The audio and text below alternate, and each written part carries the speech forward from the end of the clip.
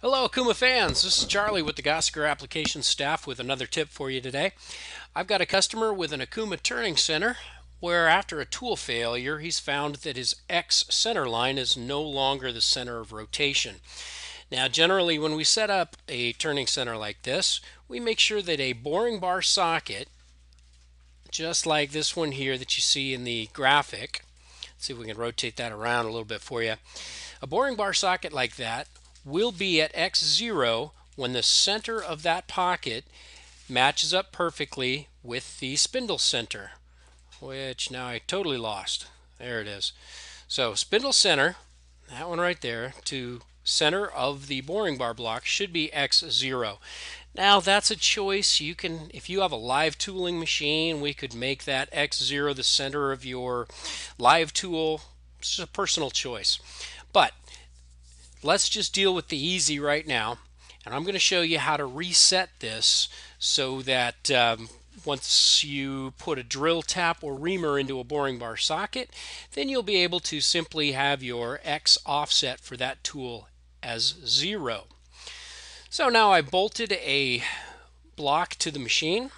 I need to put that in the cutting position. In my case, this is in turret position 5. So I will execute that into cutting position and move forward so I don't knock my sub spindle. I'm going to go ahead and use the collision avoidance software so we can see just how slick this will work. And maybe we'll angle that back around just a wee bit so that we can see what the heck I'm up to. Good enough? Okay, so now that that's in the cutting position, I'm going to just Command G0 to X0, which should be the center line. Zip!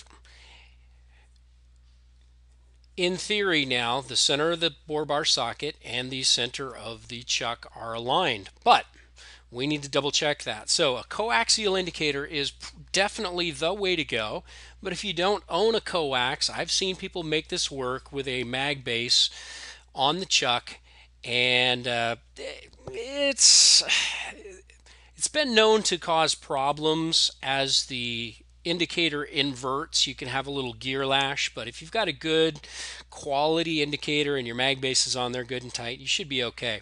I prefer a coax. So now I would machine the bore bar socket close enough to where the coaxial indicator is now engaged with the bore. Sweep it in. You notice that right now my X position is 0 and there is no tool offset active. That's important.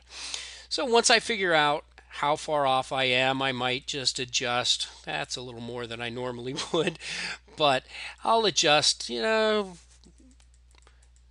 just say that we were off by 240 thousandths. There we go. That was a pretty good bump I had.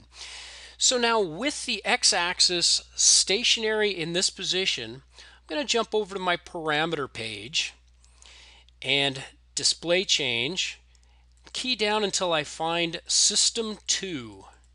There it is, system parameter number 2, that guy right there. Highlight it and close, and now this base 0 offset is the difference between the encoder's home position and the machine's center.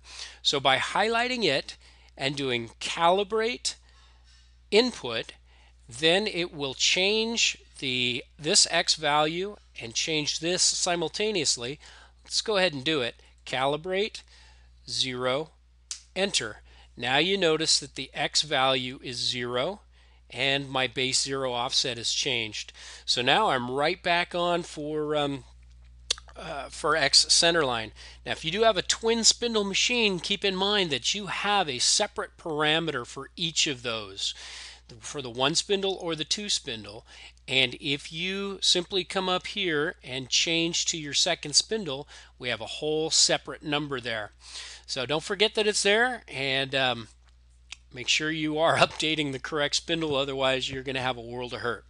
Hope that helps you, and if you need any help, please contact your local Gosiger Applications staff. Thank you.